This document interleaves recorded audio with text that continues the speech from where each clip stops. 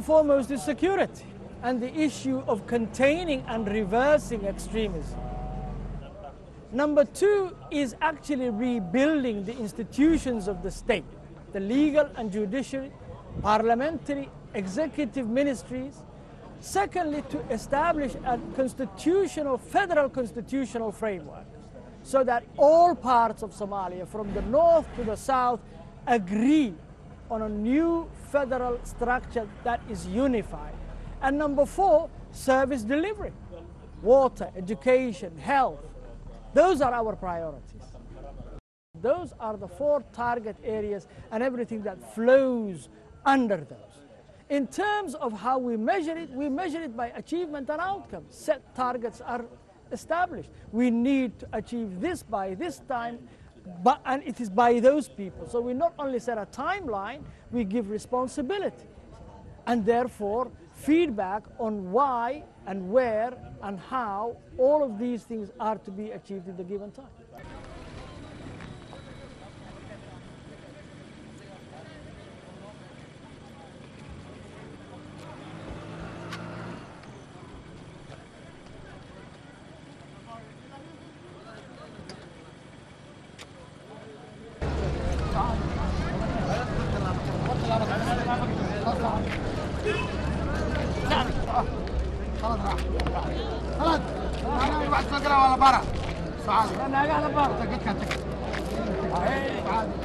We have a large number of kids that are going to schools, public schools, private schools provided by non-governmental organizations.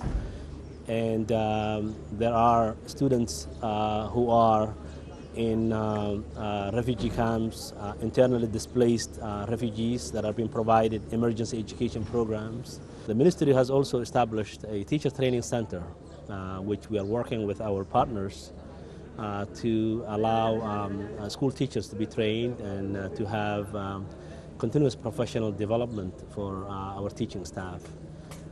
So we are embarking on a new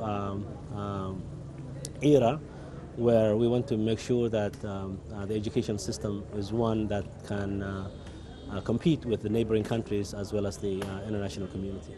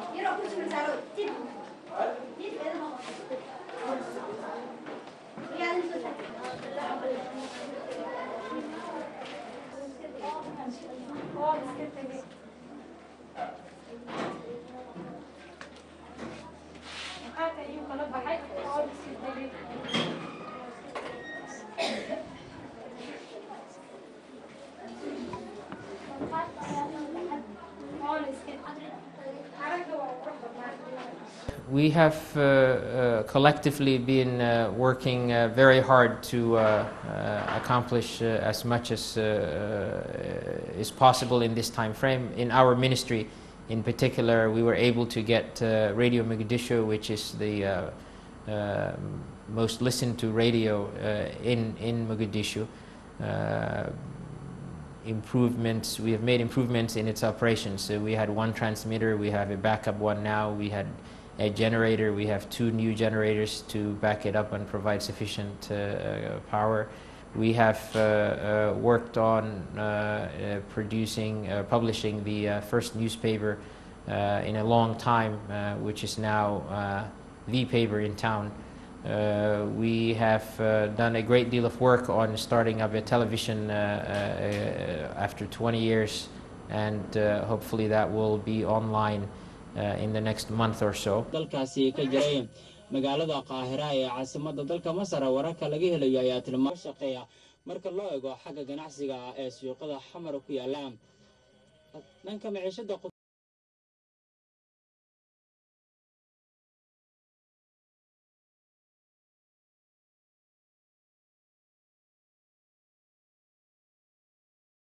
soo gudbino xubintii aynu kaga hadli jiray dhaqaalaha iyo ganacsiga xubintaasi oo si joogta ah idaacadda inuga baahino gaar ahaan maalinta marka laga reebo farax iyo macallin dhegeystayaalow saacadahan oo kala warka ka